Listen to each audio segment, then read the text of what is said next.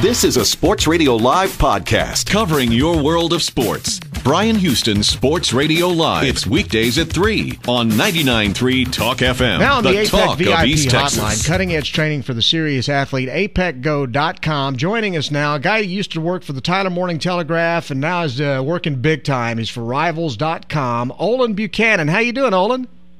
I'm doing very well. It's good to be back on the radio in Tyler, my old stomping ground. Well, we miss you down here, but we know you're having a good time up there, and you're primarily covering the recruiting beat now. How was it going through your first National Signing Day and recruiting season?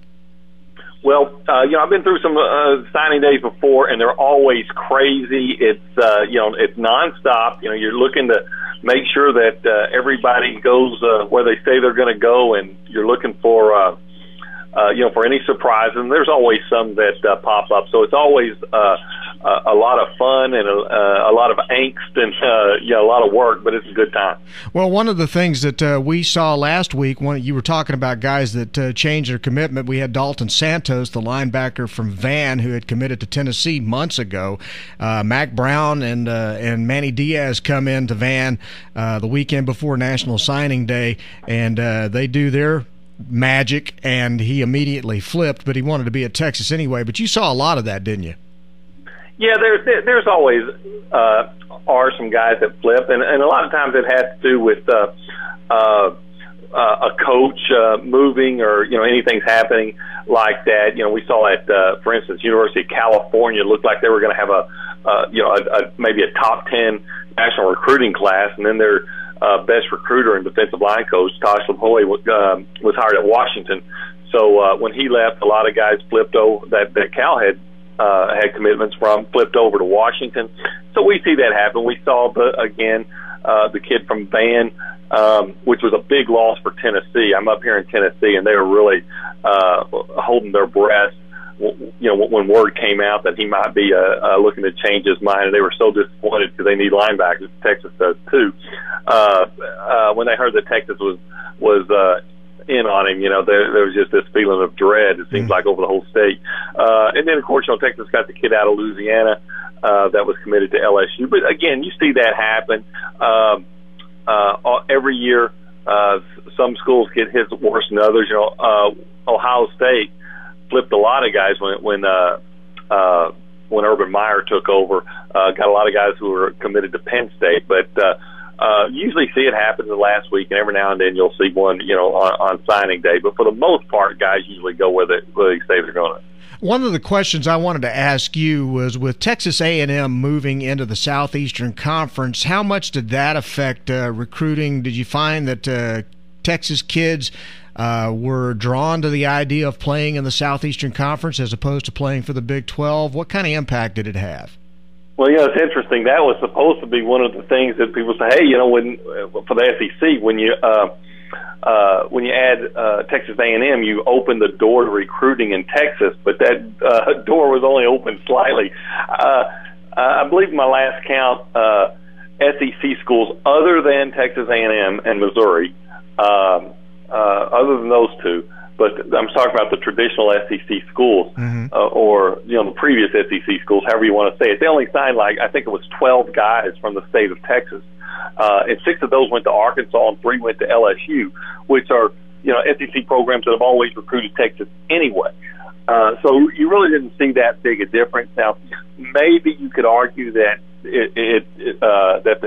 adding A&M to the SEC boosted Texas A&M's recruiting class, because A&M recruited very well. But and that may be the case. And I know Kevin Sumlin said that he thought it really helped them out in recruiting.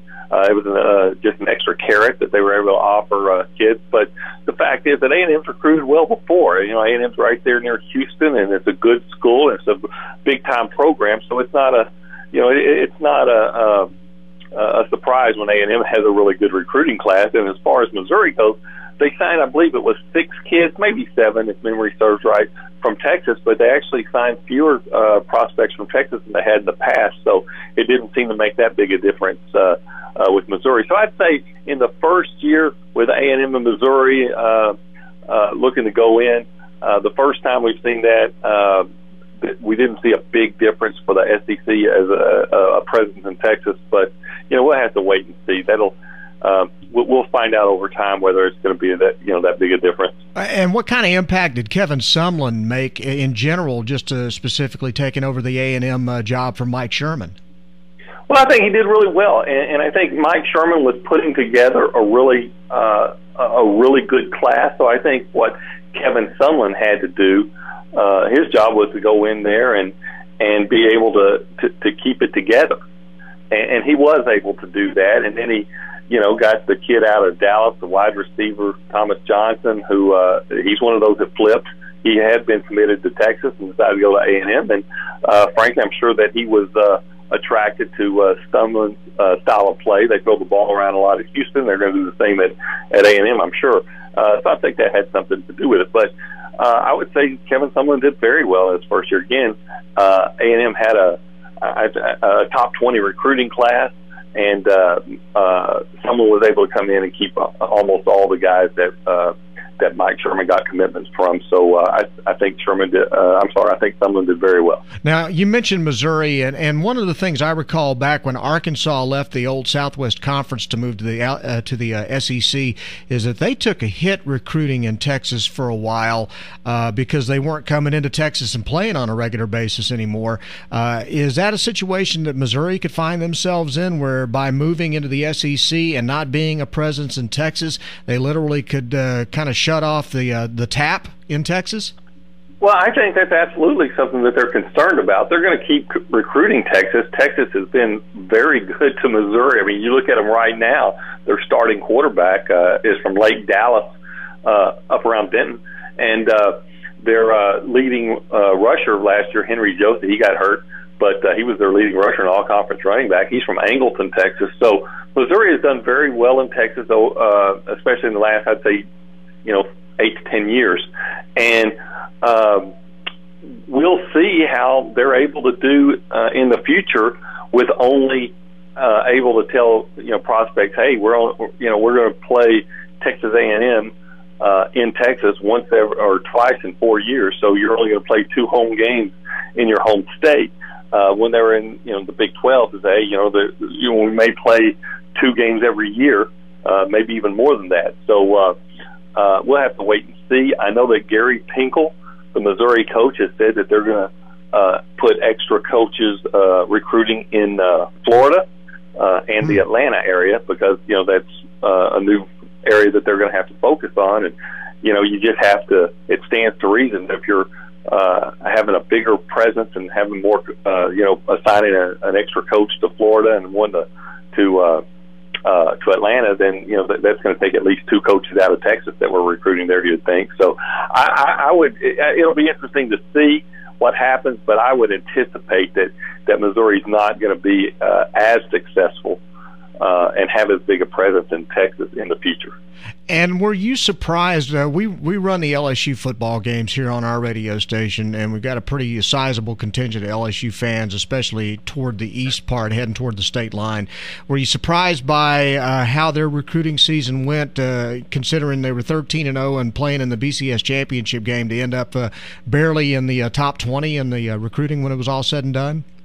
I think I was a little surprised, but I think what surprised me as much as anything was that, there was more. Usually when a guy is coming out of Louisiana and he gets a scholarship offer from LSU, you can just about count on it that he's going to go to Baton Rouge. And then, we saw the Shreveport kid, Davis, go to Texas.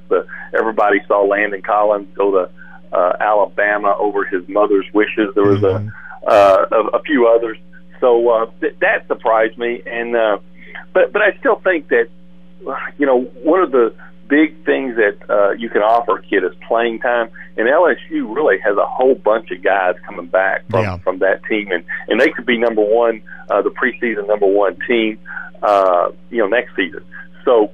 It may be that you just thought, that there were a lot of guys saying, hey, you know what, I'm obviously not going to play this year and maybe not next year. So, I'd like, go to a place where I have a better chance to play. But I would think LSU's class this year not being ranked as high as it typically is just kind of a blip on the screen. I think I wouldn't be surprised if next year they're right there in the top 10 and top 5. Okay, and now that National Signing Day is over, as far as your responsibilities, where's your focus now going to be in the next few months? Oh, we're going to be looking at trends in recruiting, and right now I'm kind of looking at saying, hey, let's look at some of the metropolitan areas across the country, and let's see who does better, does the best in recruiting those areas, and why.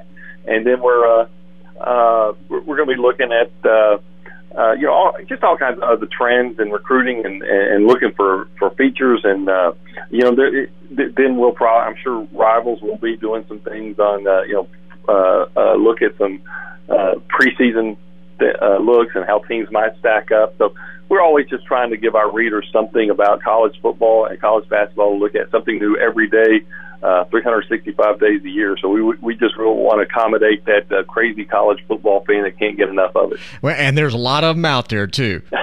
Thank goodness. Yes. Hey, Olin, thank you very much. It's great talking to you, and it's great to see that things are going so well for you in your career. We miss you in Tyler, but you're doing a great job over at Rivals, and we do appreciate your time today. Well, thank you very much. Hope everybody down in Tyler's doing great, and it was fun to talk to you. Well, come on down and visit sometime, okay? I'll do it. All right, I'll do it. Olin Buchanan from Rivals.com. You can read all of his stuff on the football recruiting homepage there on Rivals.com on Bryan Houston Sports Radio Live, 99.3 Talk FM. This is a Sports Radio Live podcast covering your world of sports. Bryan Houston Sports Radio Live. It's weekdays at 3 on 99.3 Talk FM, the talk of East Texas.